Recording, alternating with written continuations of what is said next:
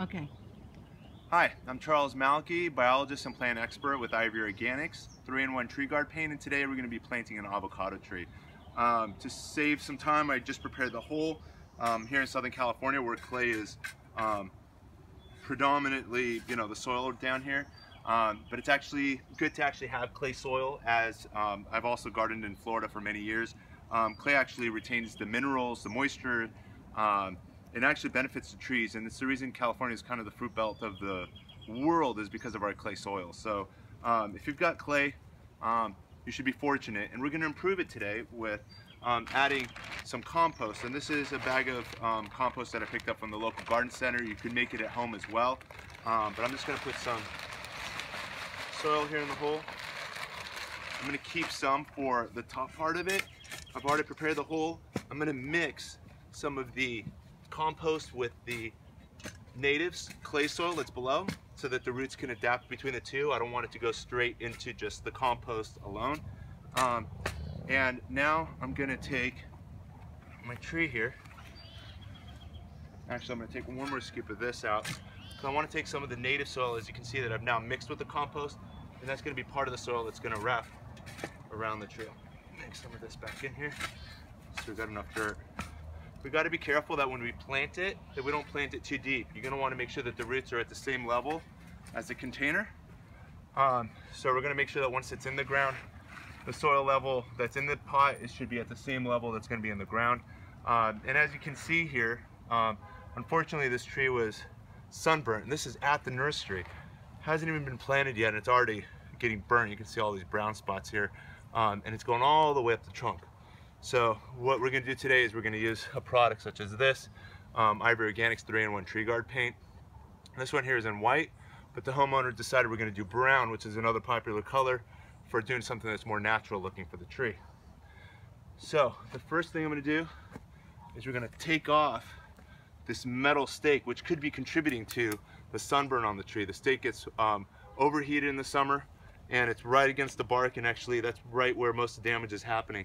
So we're going to take off the stake. You want to take off these tight bandages as well that's on here, and we're going to pull the metal stake out, and we're going to restake it with a wooden stake, or I've got this metal stake which is coated in plastic as well. It's a safer alternative that won't overheat on those hot summer days.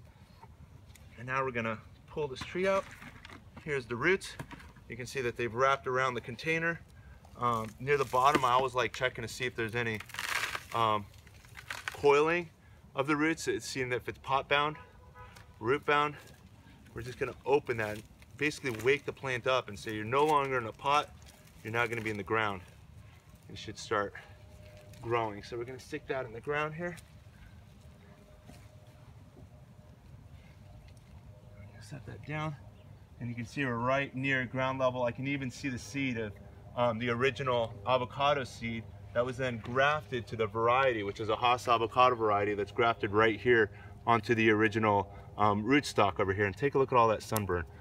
It's toasted. But we're going to try to save this plant. We're going to give it a chance here and see what AVOCADO can do to give this tree another shot at life. So now we're going to backfill the soil. It's mixed with compost as well. We're then going to take an organic fertilizer as well. There's a lot of micro and macro organisms that are living in the soil. The micro organisms are the nematodes and the bacteria and the fungus that are living in the soil. But we also want to feed the worms and the roly-polies and the slugs that will all consume these organic fertilizers. And this here is basically a Job's organic fruit and citrus tree care. It's got 3-5-5, which is 3% nitrogen, 5% phosphorus, 5% potassium. And it's got a lot of other micronutrients in there, which will help give this tree a fresh start. But again, the most important part is we're doing this organically. We're feeding the soil organisms, something that a chemical fertilizer will not do for you. So avoid, using other products that are not organic. And now we're just going to mix that into the soil and backfill that in.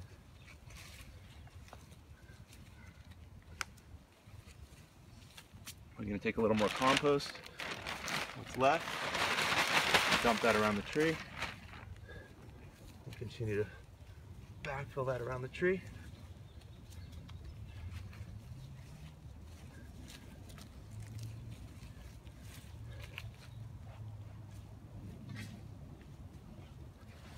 Make a nice little ring to contain the water, and crushing any larger clay blocks, making that ring. And now the next step is I'm actually going to pat. I'm not stepping too hard, but I'm trying to get rid of any air pockets that may be around it, between the soil and the roots, to basically make sure that the roots don't dry out. Make sure the roots don't dry out in any air pockets that might be underneath ground level. And then we're going to water it.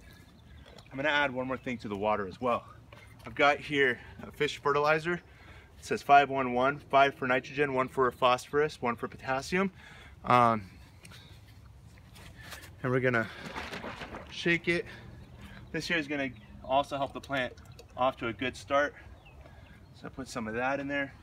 And we're going to add one more product that I like using as well. And it's a Super Thrive product. It's got vitamin B1 in there to help with transplant shock. So we're going to put a couple drops of that in there as well. It doesn't take much, it goes a long way. And only use it right at the beginning.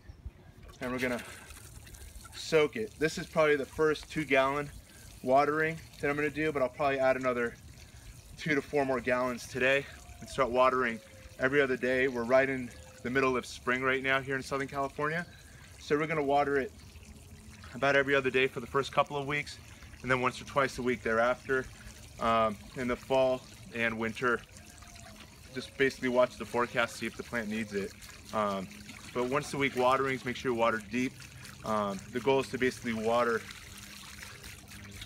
is to make sure the water gets down several feet. So this here is our first watering. And like I said, I'm going to add another 2 to 4 gallons throughout the day, today being its first day. And the last step we're going to do is now use the Ivory Organics 3-in-1 tree guard paint.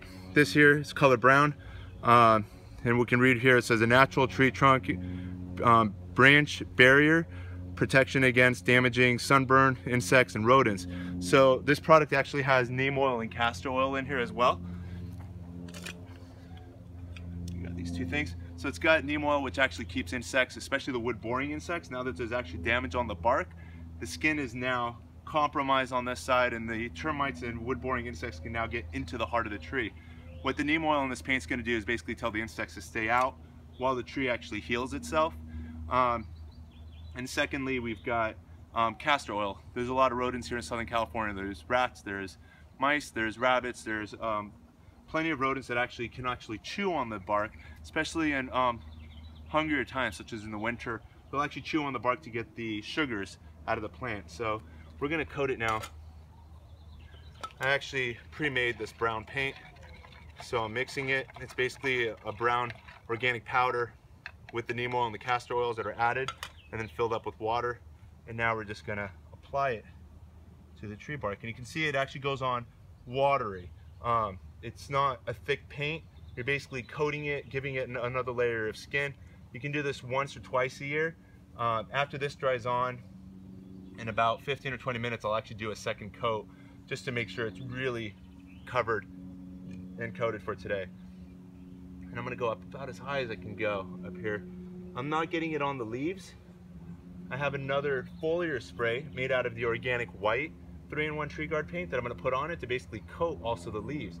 A lot of farmers have successfully used our products for as a foliar spray at the time of transplanting even vegetables. And today we're going to use it for the tree, and you can see I'm getting it all over the branches. And you can see how natural looking this is, being it's brown. So here we go. That's about it. Like I said, I'm going to do a second coat as soon as this dries on, but now it's actually coated and protected from the sun. So the actual bark of the tree is not getting any damage directly from the sun throughout the day. The last thing we're going to do is we're going to take this the spray can, which is basically 1 or 2 teaspoons of white Ivory Organics 3-in-1 tree guard paint in a bottle of water, and I'm just going to spray this now on the leaves. And you can see that the leaves are now have like a coat of white sunblock on it, This is all organic. It's not latex white paint. It's not any product that has algicides or fungicides which you can actually damage plant tissues. So this here is going to help the plant reflect the sun. It's still getting plenty of light through to its leaves. We only do this application once and maybe twice a year. If there's extreme heat expected, you can actually save your leaves. The leaves are the food source for the plant, so you're going to want to make sure your leaves are healthy and not getting burnt in the sun, because with healthy leaves, they're actually making the sugars that are going to strengthen and improve the plant, especially going into fruit production in the spring and summer and fall. So here we go. Last step is we're going to now return the stake to make sure that if there's a windy day, the tree's not going to topple over. So we're going to push this down. Here we go. And another tip for staking your plant, I've got my string. I'm going to cut that. The first thing I do when actually staking a tree is I actually tie the string to the stake and not to the tree. You can see I'm tying it on as tight as I can. I've seen a lot of gardeners, they're actually tying knots onto the actual tree, which actually girdles the tree and actually compromises the life of the plant from that point up. So what I did is I tied it as tight as I can to the stake, and I'm leaving it loose between the tie and the plant. But this will actually hold the plant in place, and there's plenty of room for the plant to continue to grow throughout this year and the years to come. So this stake will last at least for the next 2 to 3 years in this position. If there's other large branches that need support, we'll be doing exactly the same thing. But you can see it's got the space that it needs. We cut off the tie and we're done. Thanks for watching this Ivy Organics presentation on planting an avocado tree using Ivy Organics 3-in-1 tree guard paint. Thanks for watching. Have a great day.